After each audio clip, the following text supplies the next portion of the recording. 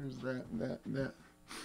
All right. Okay, hold on now. All right. Let's see here.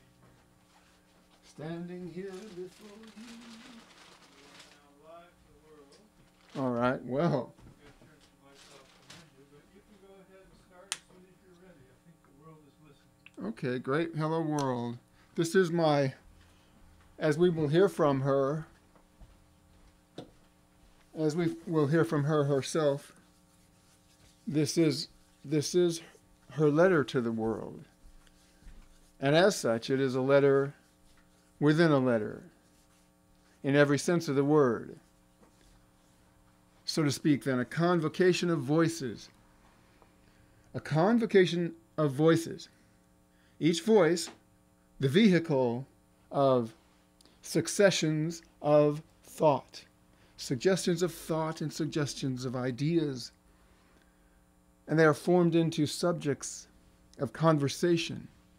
They are formulated into subjects of conversation among those beings who are interested in working together to formulate for the benefit of the planet via the species, via the sense of taste, via the faculty of reasoning, via the gift of fluency in reasoning to create works to convey the thoughts that will be of benefit to further the understanding of the subject, which is the subject of the conversation, which is the subject of the democratic conversation.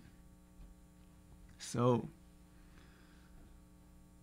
on a quiet street where old ghosts meet, I see her walking now away from me so hurriedly that my reason must allow that I have wooed, not as I should, a creature made of clay.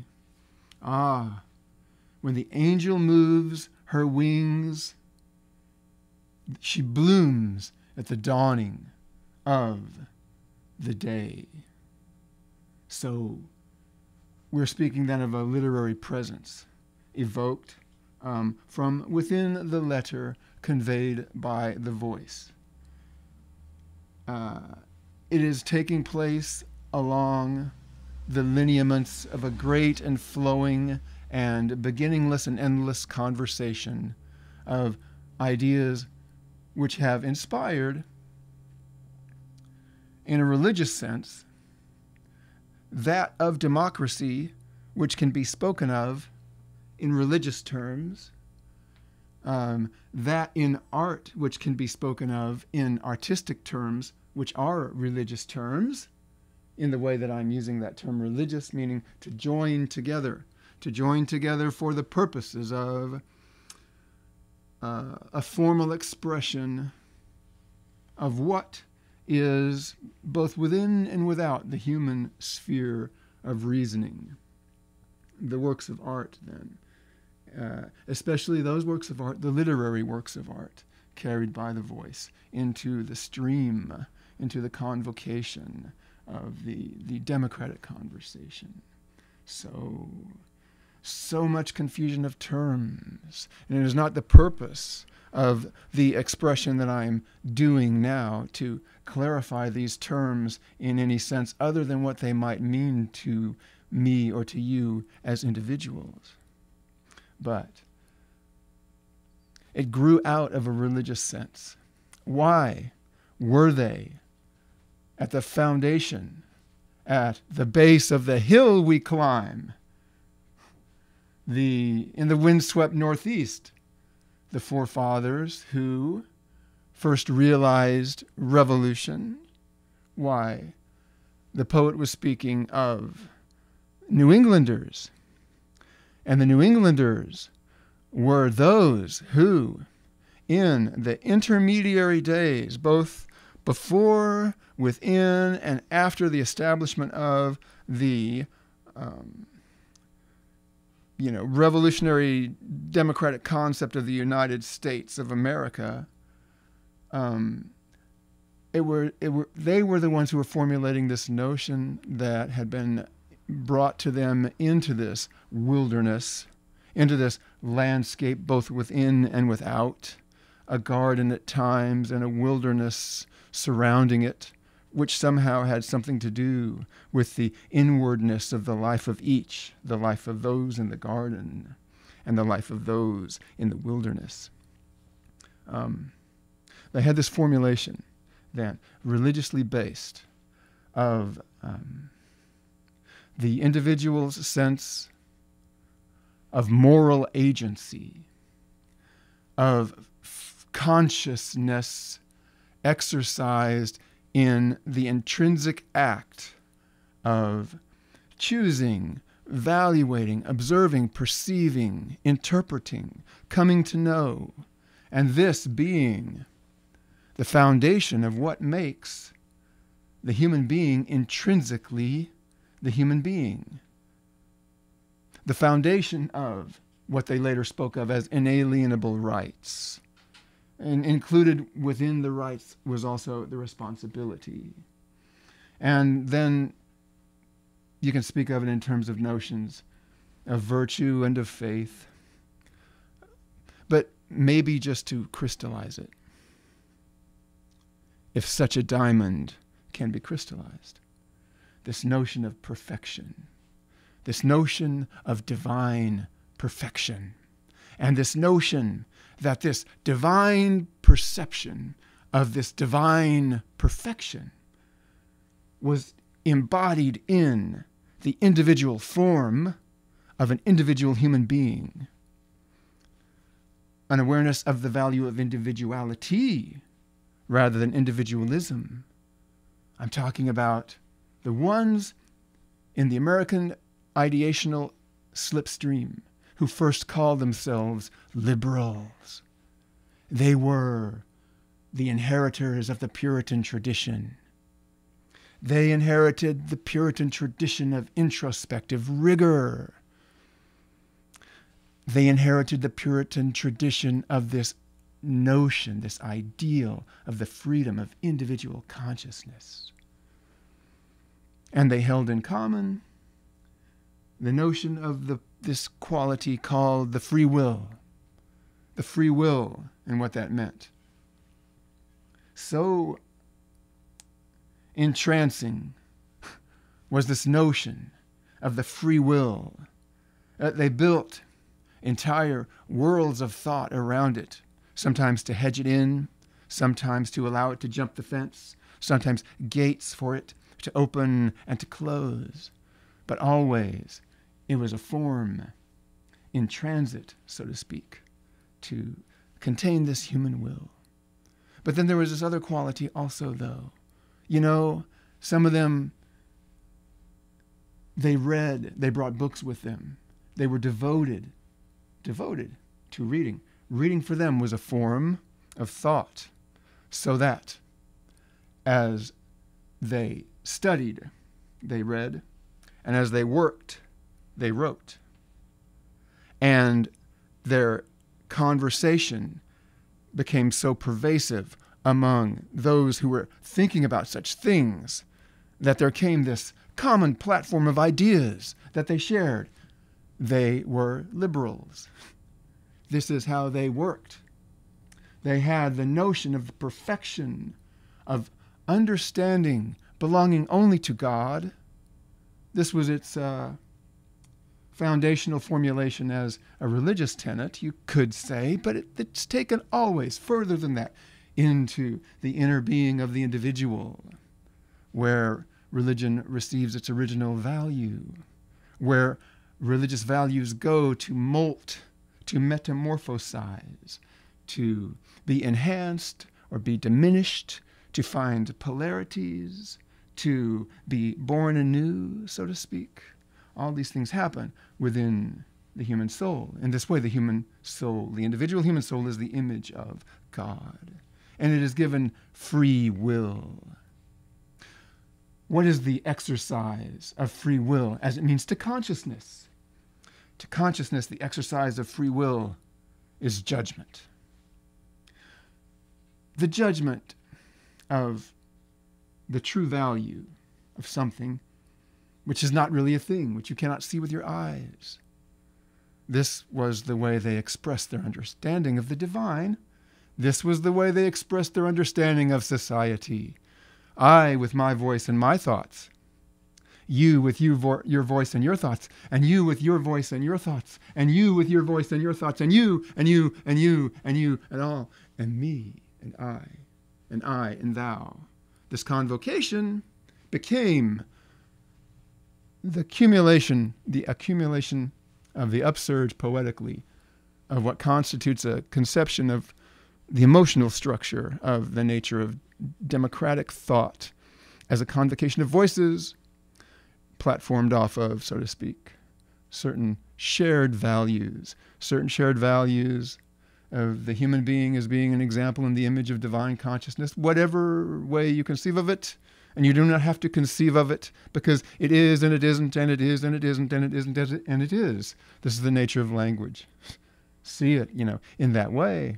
And you're free of any conception that would hold you back from understanding the essence of what that really means. And there you have freedom.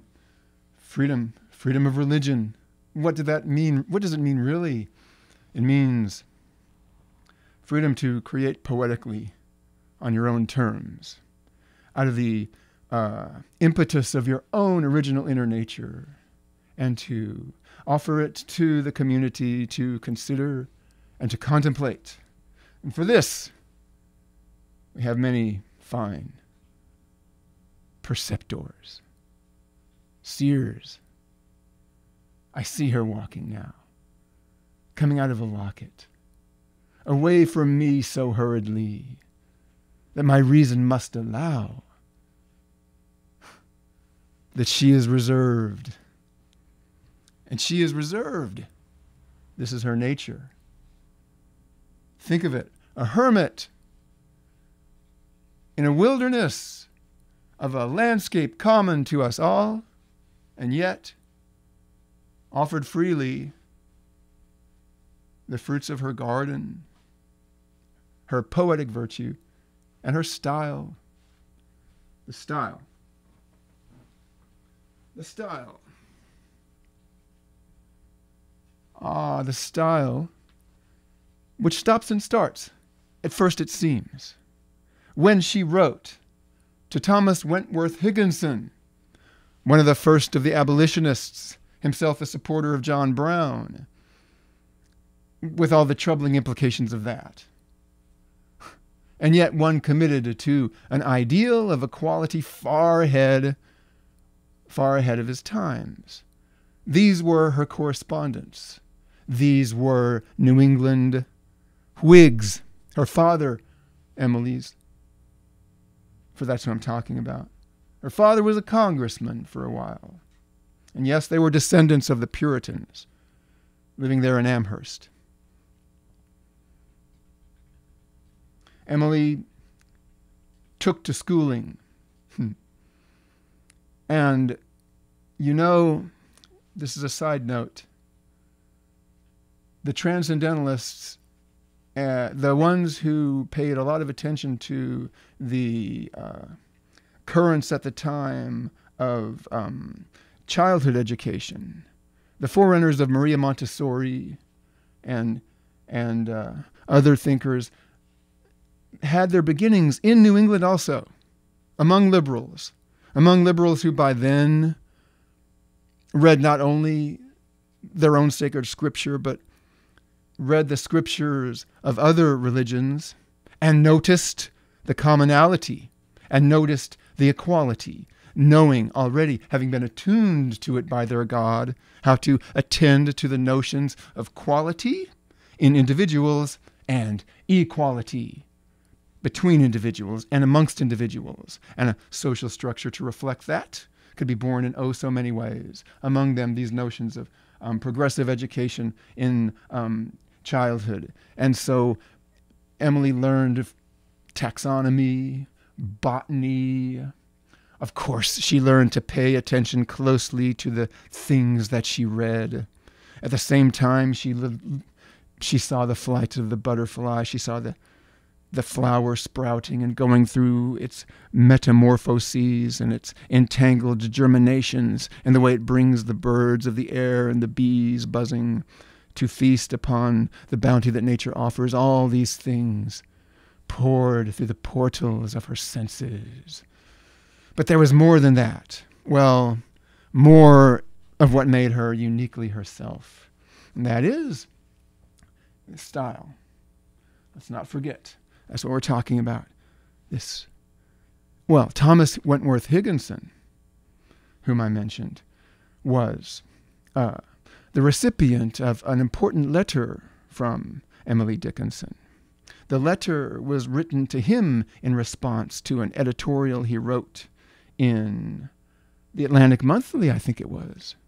Magazines back then had such names as they have now.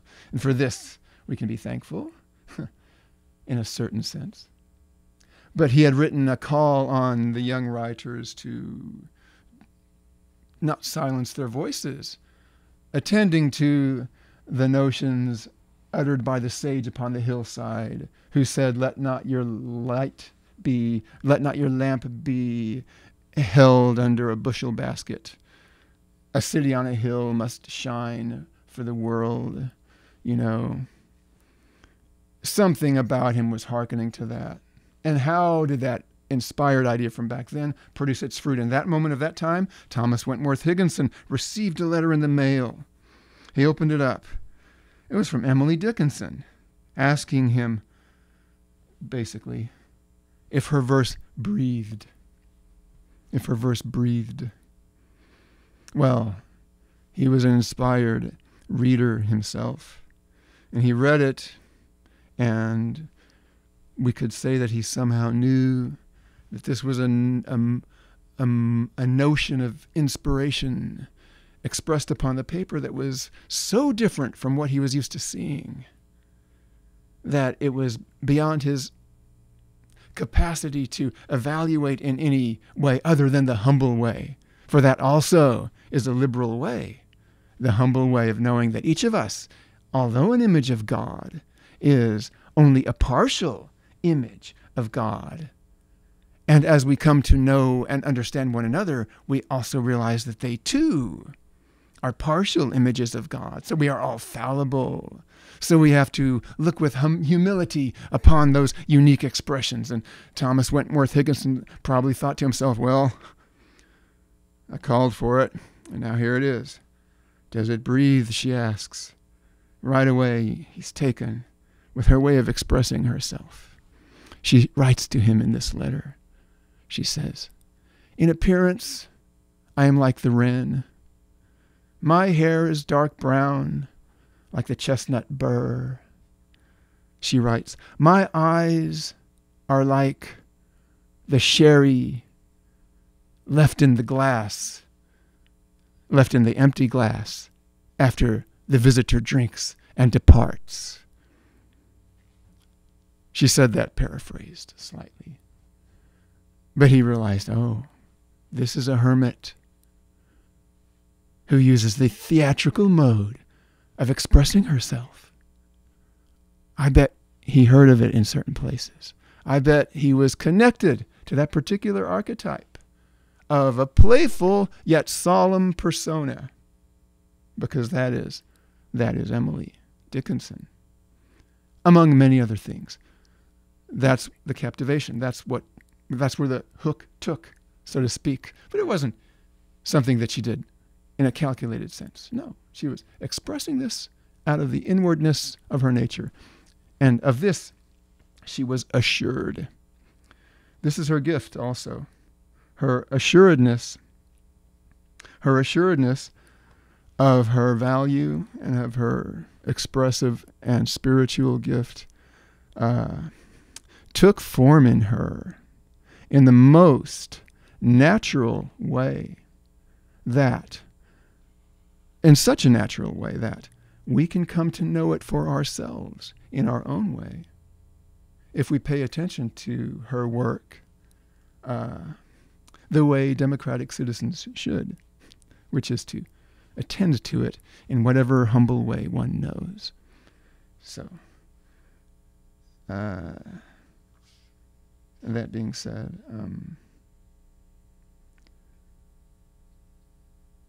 she knows that at the same time, this self, this great self, stand in the presence of the great self of history, the classic, archetypal, Grecian bust of Emily Dickinson in the Pantheon. What is it? It is exaggeration, of course, but it is also what stoops to conquer, and what stoops to conquer is when we see her along the quiet street. Okay? So it grows from this form we house. So as she puts it here, the body grows without the more convenient way, that if the spirit like to hide, its temple stands alway, ajar, secure, inviting. It never did betray the soul that asked its shelter in solemn honesty. So what you have given as a gift to human consciousness for us to attend to now is a most skillful question put to her own inner soul, and a most assured answer coming back to her and to us, that the soul is welcome in the body. Something in us needs to know this. Emily Dickinson provides it to the individual soul. It is welcome in the body in which it is housed, because that is what the body is made for. Now, parenthetically, William Blake, on the other side of that big ocean to the east, his way of expressing his own liberal vision was through more melodramatic, harsh, and gnarly, and gothic, and dramatically, harshly mythical terms, perhaps partially because of the landscape from which he came. Not that Emily Dickinson's landscape was less harsh. She was aware of every aspect of it, from the corners of her room to the barnyard, to the wilderness, to the commerce among people. She knew all sides of human nature there.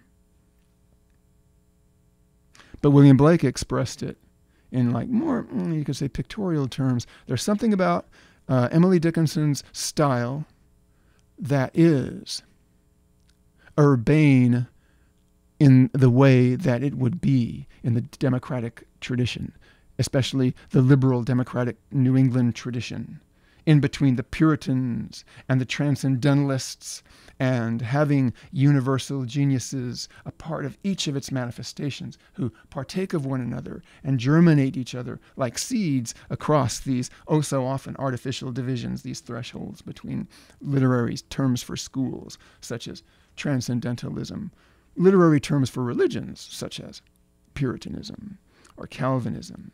But that being said, polarity, we did mention that word, metamorphosize, in the process of which one comes perhaps along the way to find the relationship of one to one's other in polarity, harmonious, balanced, reciprocal, mutuality, these kind of forces, these kinds of energies. The arts of diplomacy. These things develop stylistically in the city-states, from the time of the city-states, in Italy.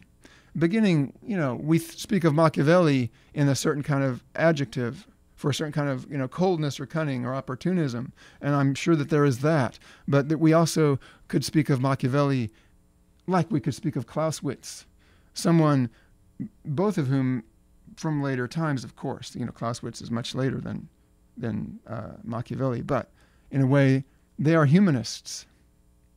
They are looking, or one of their questions is, I mean, Machiavelli certainly, he wants to establish his goal, and that takes precedence over all other values. So in that way, Machiavelli is Machiavellian.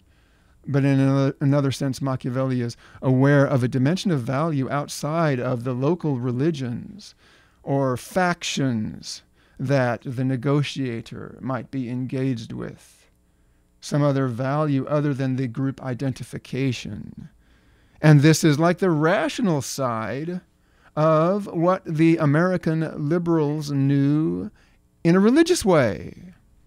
Because there was that appeal to rational self-interest based on a kind of valuing that had its primary expression as the, rational calculus, the thought or mind of the trader, the mercantilist, the calculator, and also the governor, the administrative body, these cold ratios. Yes, a colder ratio would be in play for many of the balances of power, and the warmer ratios would be perhaps the tribal identifications or the family identifications or the kinship group gatherings. These kind of things were also the glue of society.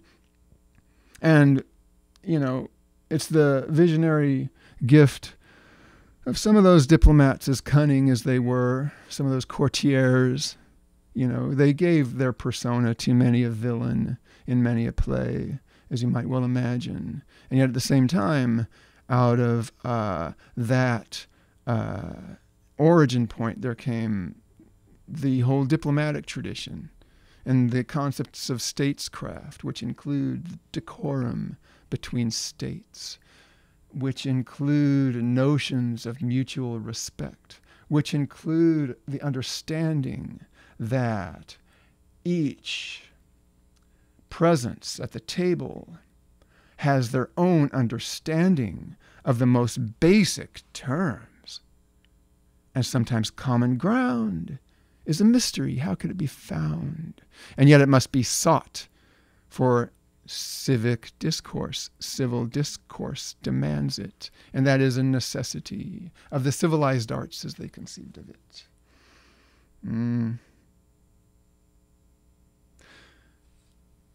And yet, in the soul, we know from the start that the world that we come from is the world until the curtain falls. And then there is that which we must understand as experience, which is hot and cold and good and bad and whole and broken and full and empty and constantly changing. And yet that too is the world.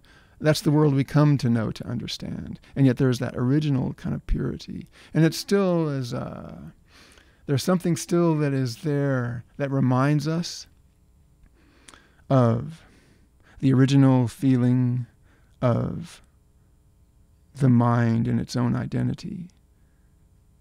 And it is that Emily Dickinson's style is kind of the graph of, or the script of, including its stops and starts as a motion through time.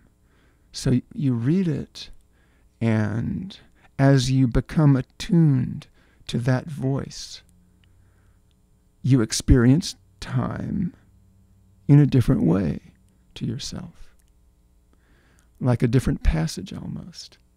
And it seems like that in turn becomes a source of energy for that which in the verse that does breathe. For yes, the verse does breathe.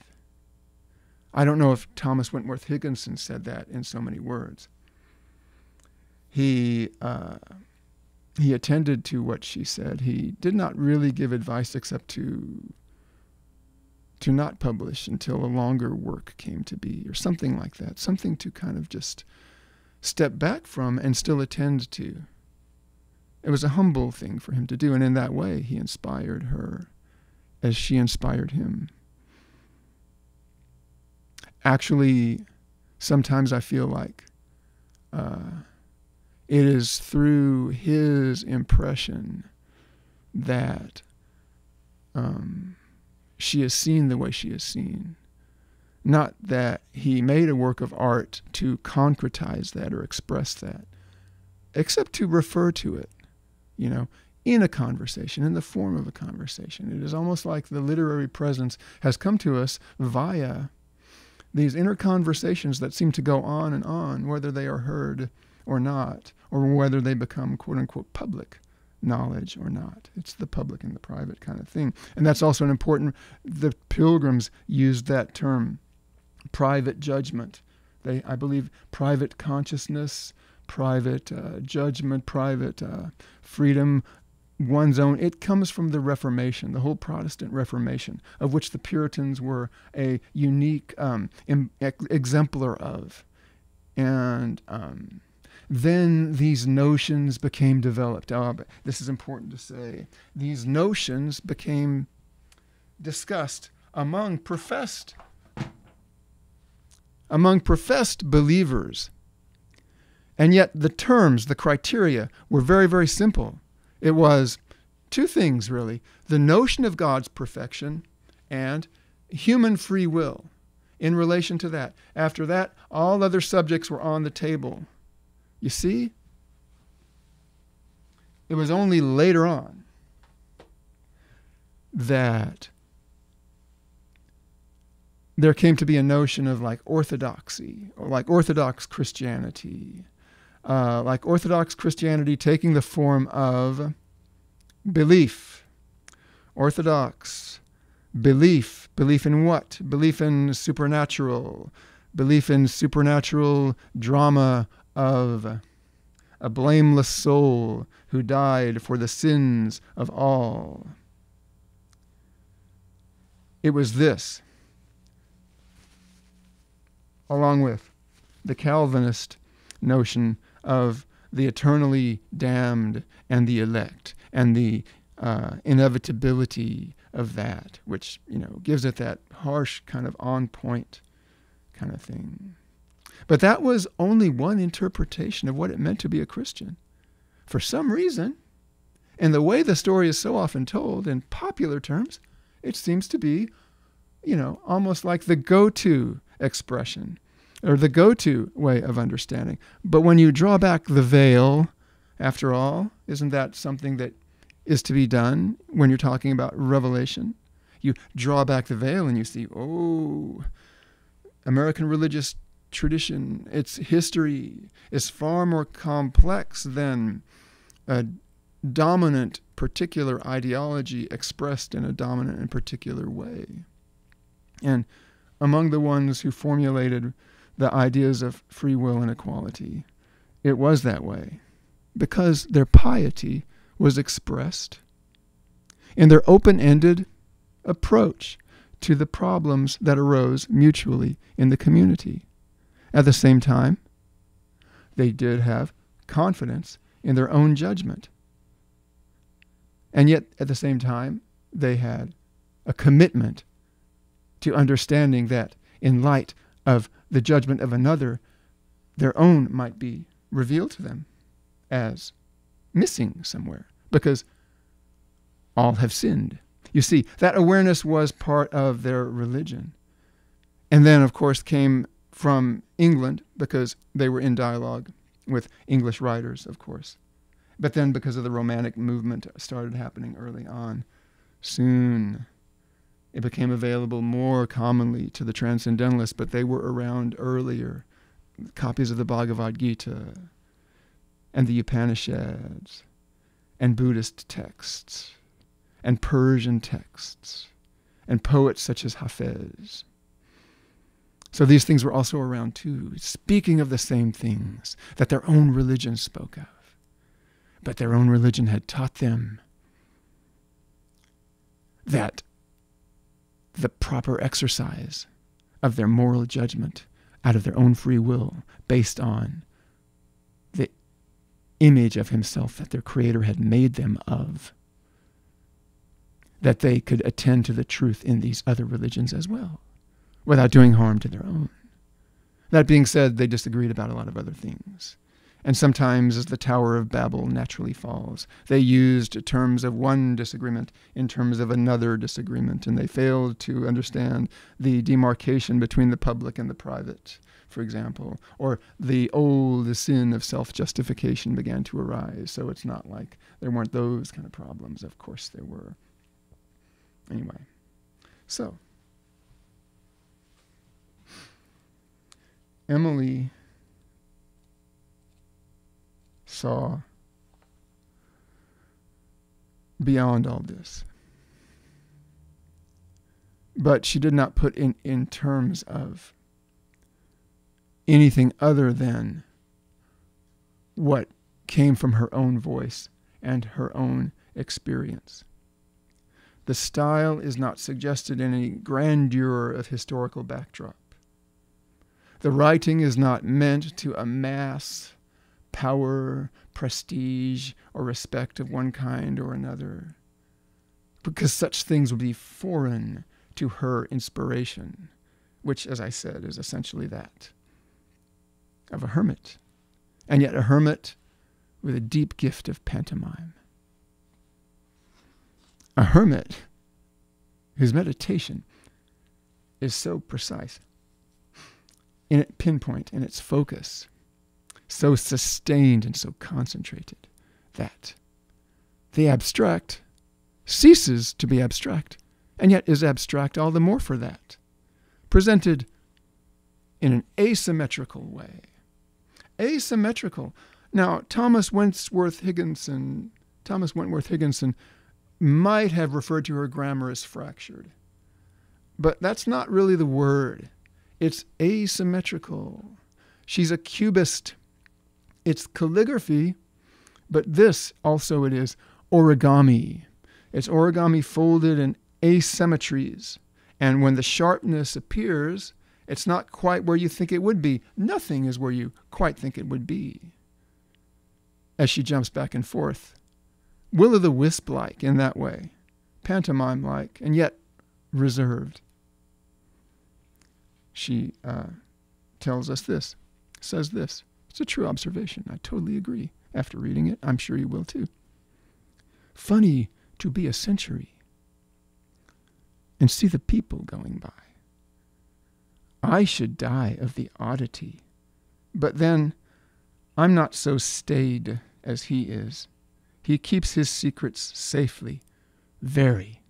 Were he to tell, extremely sorry this bashful globe of ours would be, so dainty of publicity. See? She's not like that. She's telling us, it's funny to be a century. And you can laugh if you want to. Funny to be a century. Well, what mask is that? What mask is that you wear to be a century? It's not a mask. It's seen through a mask. See the people going by.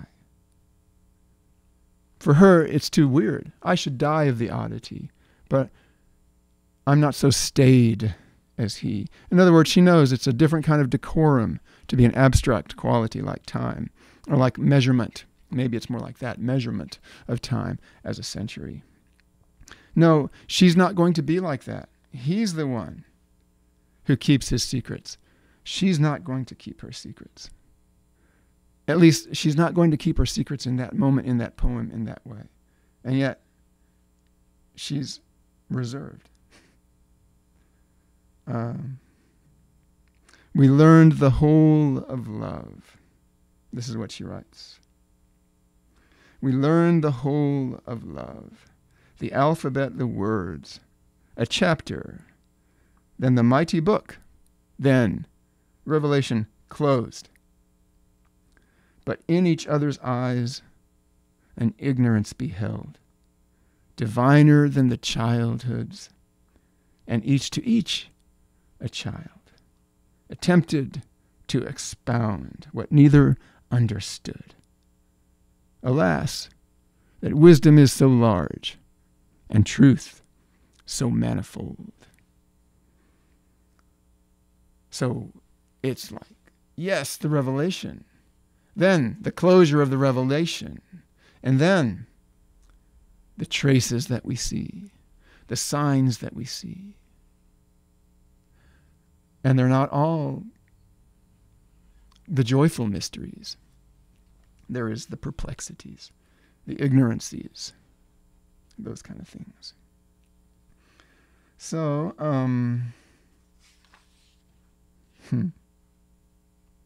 you know, as I might have mentioned, the growth of Romanticism. Let's talk about her reading list for a moment. Now, it's not a list. She studied the plants. She knew the classification systems. She had an extensive garden in the backyard. She had a fondness for exotic sensory flowers, flowers of scent, so that, as she put it, sometimes her kitchen smelt like the Spice Islands. She created another kind of book, an herborium of some 460 pressed plants, herbs, classified according to the Latin systems of Linnaeus. Other texts then abounded, so she could read in many other ways than the ways that are given by the poem. And yet her sense of understanding how the news of the world gets put down is reflected in the unique kind of topography of the spirit in the letters and the words of her poems. So she read in Ruskin, she read the Brownings, she read Keats, she read Revelations. She was familiar with the whole of the Bible, of course, and it charged her thoughts. Her reading was elemental in that her understanding, the understanding of her imagination, was conceptual. What could that mean in a world of computer images, in the world of the flat screen, in the world of the domineering pointillism of the digital visual image, and the ways it changes and the ways it brings thoughts to mind, which are basically memories of the images that it has seen before in that same medium? What does it mean to know and see conceptually? We all know it. It is our God-given right. It is our God-given responsibility to develop it. And for this, the poets do their thing. And for this, the listeners to poets do their thing also. And in this, the ideas are revivified and freshened. As the Confucian text by Lang Zi, some sage who writes the inscription that Ezra Pound quoted upon the washtub of the emperor, "Make it new," as Ezra Pound put it. As Zhang Zi says in a rendering that I'm paying attention to recently, says something like, renewal, it teaches something like, renewal is of the day. Therefore practice renewal each day. Renewal is of the day. Therefore practice renewal each day. Or as William Blake said, prayer is the study of art. Praise is the practice of art. So the practice of her art takes place in invisible places, and yet what she describes is real.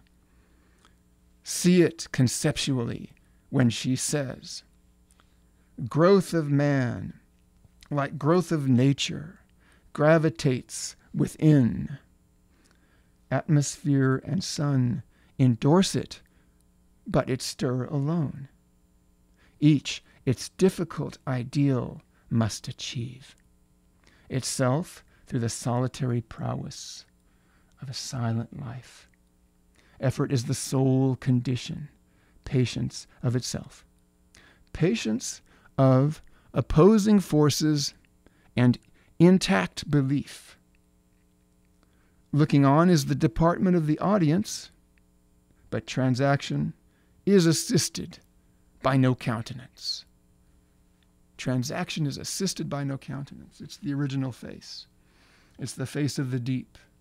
It's the germination of the soul, of the seed of the soul as seed, which has fallen into the darkness of the temporal world of solid form and now germinates in the dark because of this blind urge to be.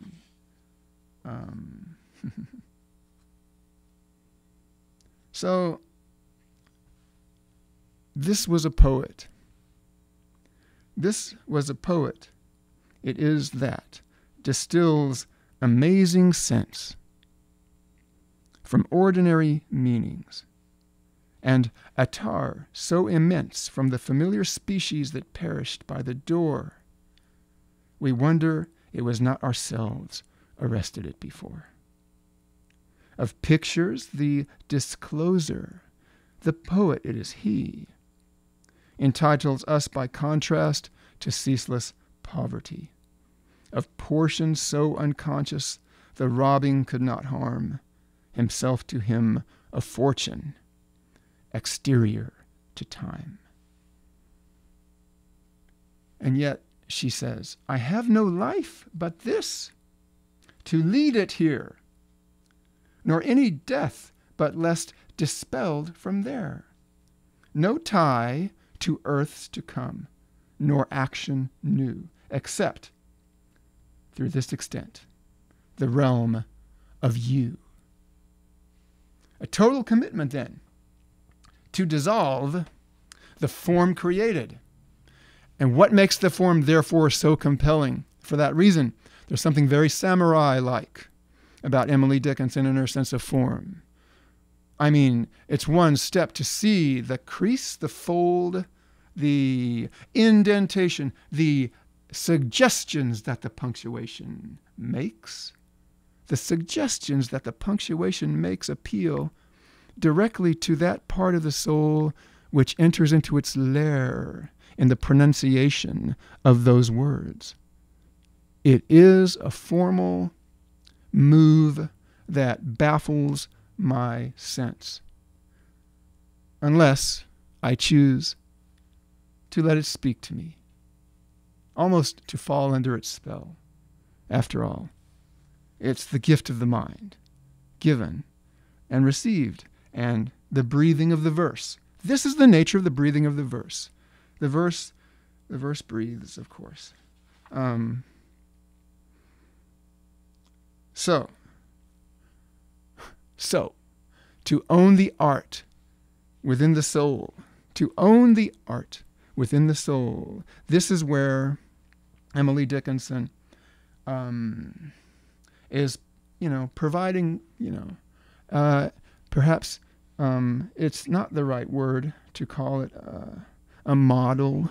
No, I believe it would be, once more, an image. It's an image made of real intuitive strokes on an otherwise empty canvas. Very, very Japanese. Very, very wabi-sabi.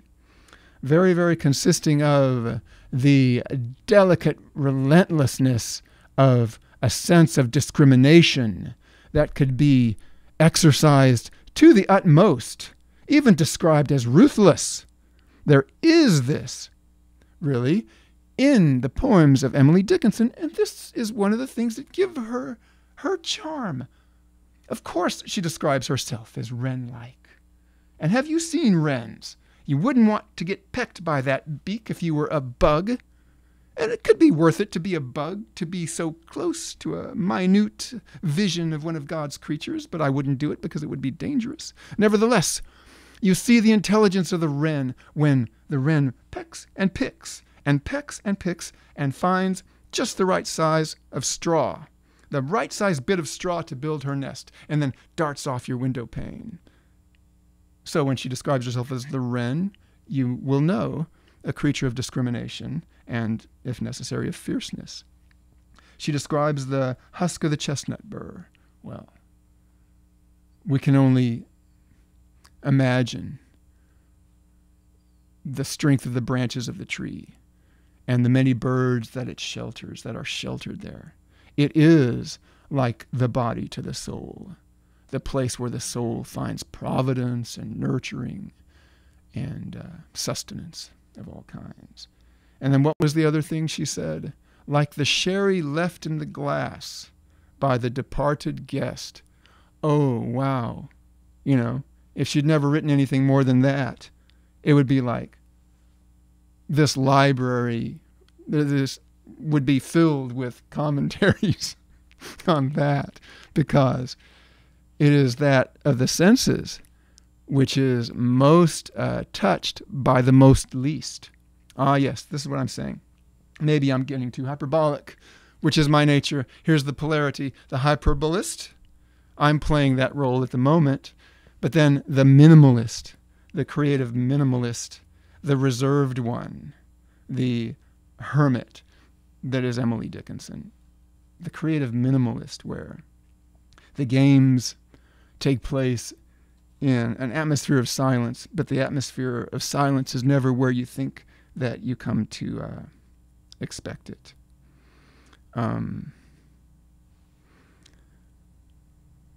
So longing is like the seed that wrestles in the ground, believing if it intercede, it shall at length be found. The hour, the hour and the climb, each circumstance unknown. What constancy must be achieved before it see the sun. She meant these things to be unfolded and read. Evidently, intricate books were made. That kind of scholarship is known.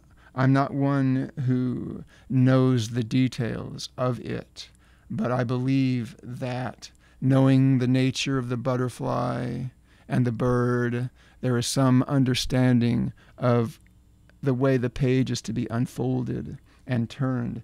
That would probably be part of the experience of reading the poem, reading it in the way that, the creative way, the inspired way that she did it.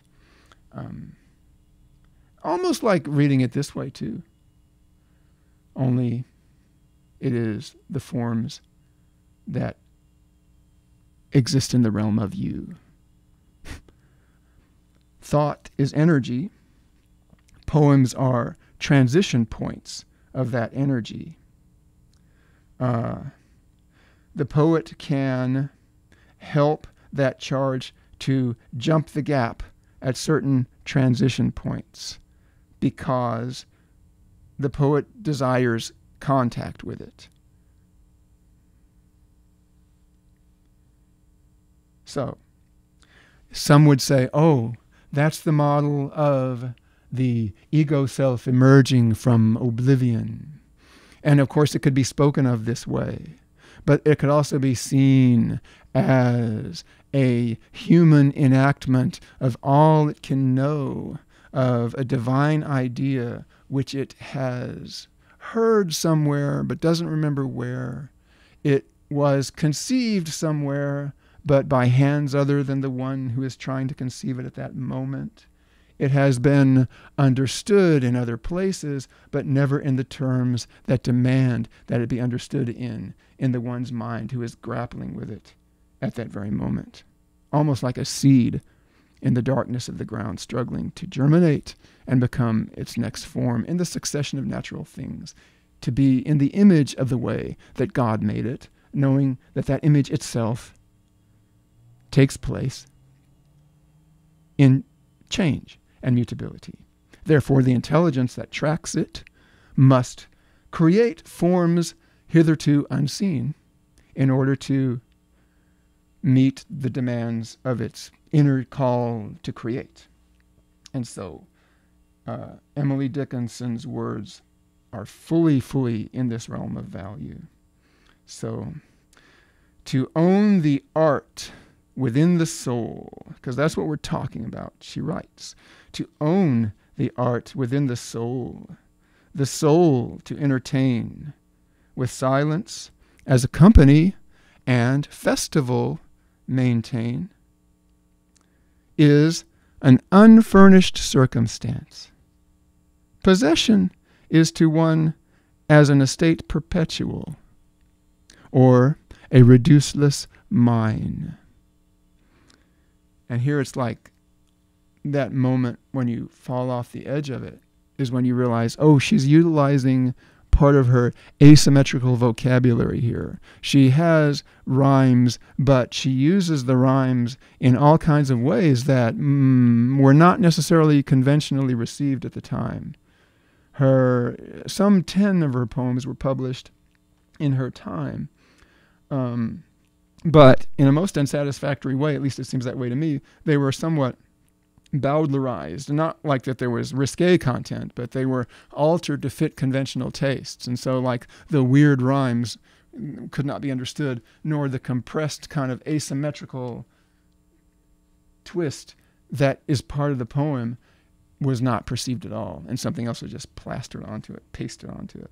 And so there was something about her that knew that the trajectory of her work would be in really in the ways that we're dealing with it here and now, as part of a convocation of voices going down through time, because that was the context out of which she wrote. It was her correspondence, it was her conversation and work among her neighbors and her friends. It was her study of the things that she did, like the gardening and the botany and the flower classifications and the deep reading and the inspired meditations. And as time went on, of course, though, there came to be that in her persona, which is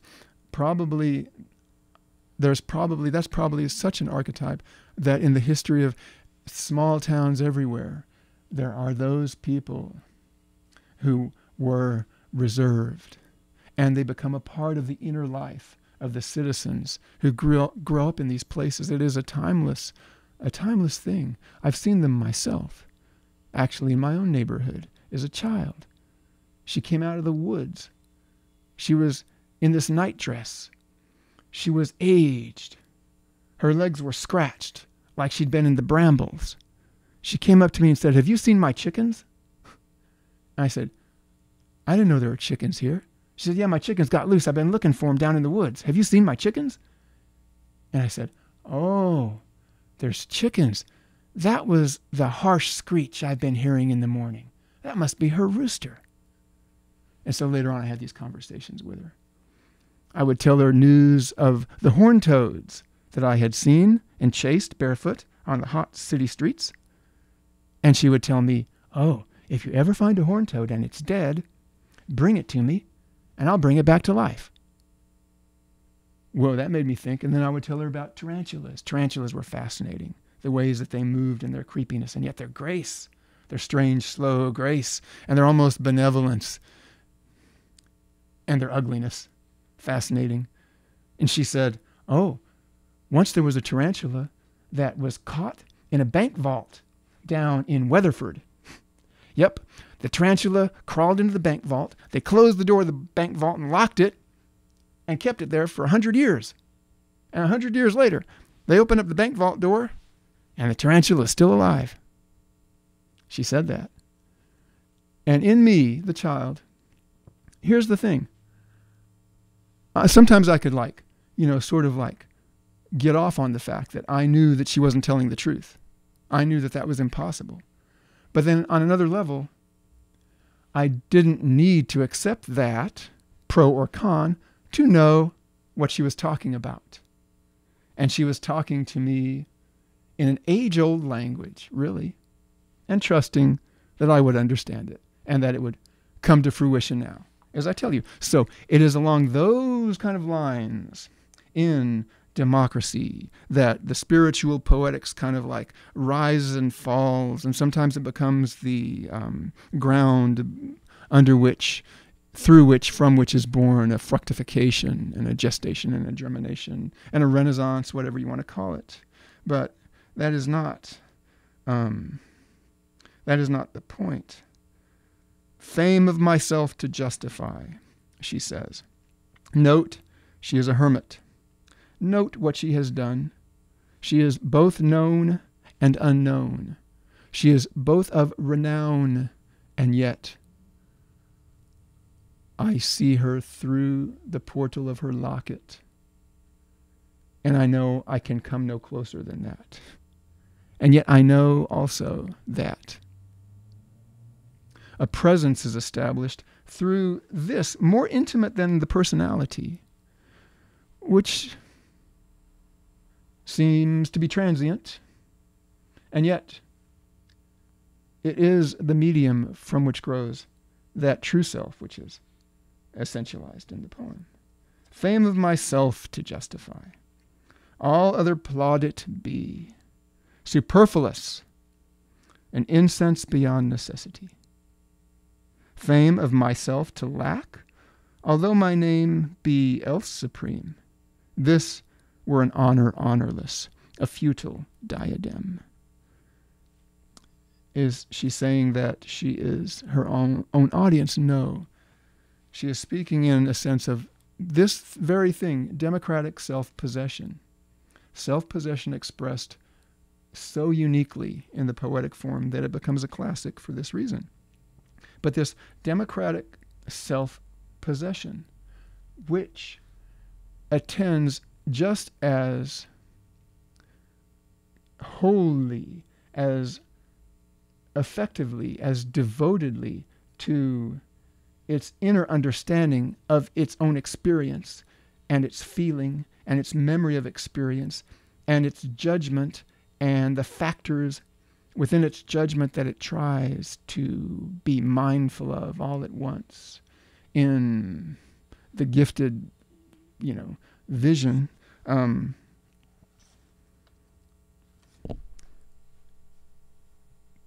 Whatever that was. It's like this. It rises to a crescendo, and then it steps back in a certain sense, almost like it disappears. The drop, she writes. This is an old trope from mystical writings, the world over, the drop and the ocean. The individual in its utter form and the vastness which it also is. And so her take on it is the drop that wrestles in the sea. No, we've already mentioned a seed falling in the darkness of the ground and struggling to become a living form.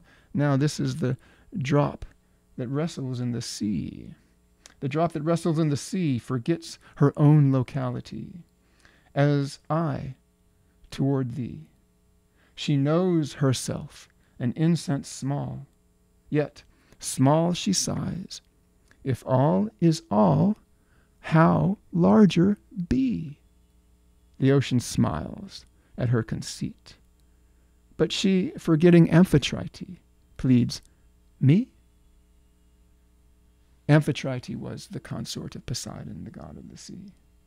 And she, in this universal fullness of life, questions herself as to who she is and answers out of that.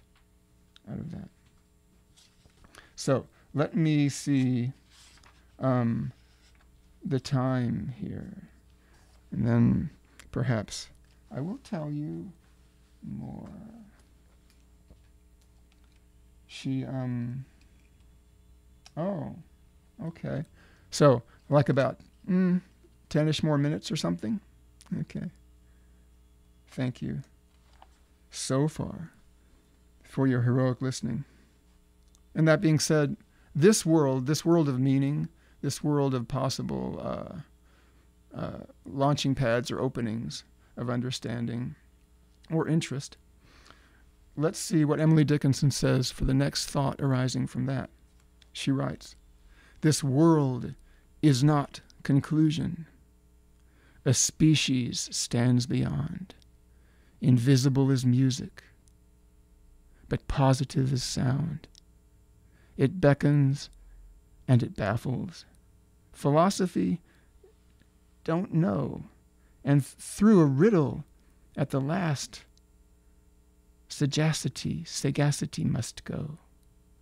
To guess it puzzles scholars. To gain it, men have borne contempt of generations and crucifixion shown. Faith slips and laughs and rallies, blushes if any see, plucks at a twig of evidence and asks of vain the way. Much gesture from the pulpit, strong hallelujahs roll. Narcotics cannot still the tooth that nibbles at the soul. That about says it all, huh? The world is not conclusion. They knew, the Puritans, the liberals, the thinkers, the poets, those in whom was germinating a vision of human society that would come to contain the seeds of its own self-overcoming again and again. Out of one voice, many. Out of many voices, one. A breathing back and forth in that sense. Of the people and by the people and for the people. And yet, in whom is all of that contained? In you and in me as individuals. And this is the nature of an individual, to be composed in this way and to communicate in this way. And even then, there are surprising truths, surprising in their familiarity and in their obviousness and in the ways we always knew them. For example, she writes, or someone writes, or maybe no one writes, "It is written, I'm nobody. Who are you? Are you nobody too? Then there's a pair of us? Don't tell. They'd advertise, you know. How dreary to be somebody. How public, like a frog, to tell one's name. The livelong June to an admiring bog." Again, I'm nobody. Who are you? Are you nobody too? Then there's a pair of us? Don't tell. They'd advertise, you know. How dreary to be somebody. How public, like a frog, to tell one's name. The livelong June to an admiring bog.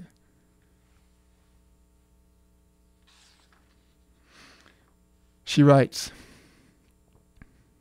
and this is important too, in this convocation, in this river, it flows. Tell all the truth, but tell it slant. Success in circuit lies, too bright for our infirm delight, the truth's superb surprise. As lightning to the children, eased with explanation kind, the truth must dazzle gradually, or every man be blind. Let the truth be part of a succession. Hold it lightly and feel the connection as it slips through your hands. Gather it at certain points when necessary to contain it long enough that it be held in the utterance of living speech. And there's an art to that. She offers the fruits of her practice to us to attend to. But at the same time, understand it as something that changes form and yet carries on within itself according to its own inner dynamic, according to its own inner logic. So just a couple more things. That one part where she writes from a couple of poems back,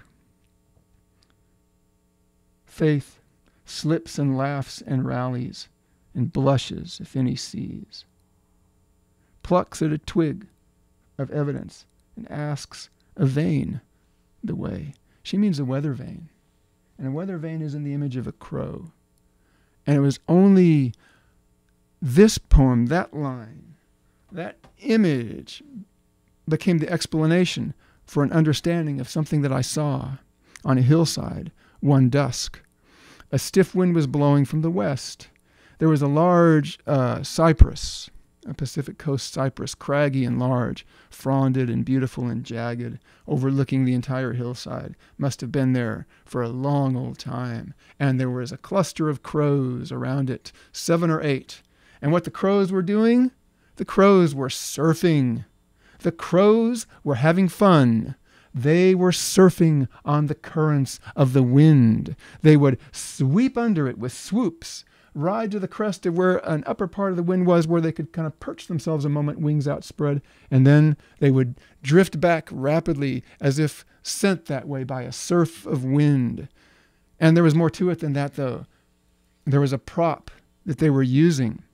They were making use of the environment to make it more fun for themselves. Especially one of the crows. I could tell it was only one of the crows that was doing this. It was continuing to do this. And what it was doing was it would allow itself to drift back on the wind, and then when it went by a certain twig sticking out of the upper heights of the cypress tree, the crow grasped onto it with its beak and held on to it for like a trembling moment, though pushed by the wind, and so that when it let go, it went out even faster from acceleration gained by that moment of being still, grasping on to the twig, even as the energy of the wind was blowing it, you see. And what was more amazing than all of that was the crow seemed to know of the nonchalance of its actions. It seemed like when it flapped toward it for the second or third time, there was a certain toss of its shoulder, and the way it held its head as it grasped onto the branch and let go, and then went back.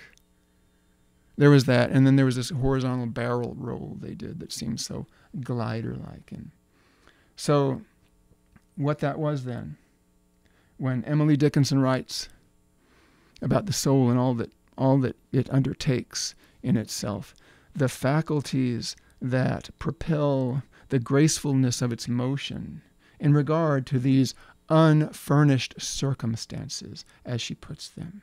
The unfurnished circumstances, these are the places that become the subject of her reflections. And then when we attend to them, we come to see them as occasions, as signs, as places where thoughts, as we experience them in our own selves, kind of gather themselves, and we can kind of get a view of ourselves from the example of the motion of her consciousness. Basically is what I'm saying. There's one more poem that I should do for you, and then it will be time to let the talk continue in silence. Yes. She's speaking here of two senses of time. Chronos and Kairos, you could say. Of the day, of the manifestation of time as a part of the succession of our lives. When she writes, 2 lengths have every day its absolute extent and area superior. 2 lengths have every day its absolute extent and area superior, by hope or horror lent.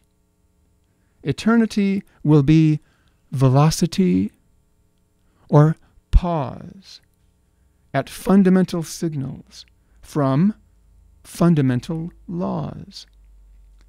To die is not to go on doom's consummate chart. No territory new is staked. Remain thou as thou art. In other words, the life that we live is unknown and always is. And what is real is the patterns that we perceive in our imagination that is given to us as what we are made in the image of, the ability to reflect it in cognitive terms and make that available to other cognitive beings for the edification of the whole. This is a glimpse into the work of Emily Dickinson as a practitioner, as a liberal mystic, and as an inspired poet for us to study as we go on in the unfoldment of our own lives. All right then, I thank you for your heroic listening. I know it is that, and I hope that it is worth the time that you attend to this. So, Emily Dickinson wishes you the best, because that is what she offers. All right.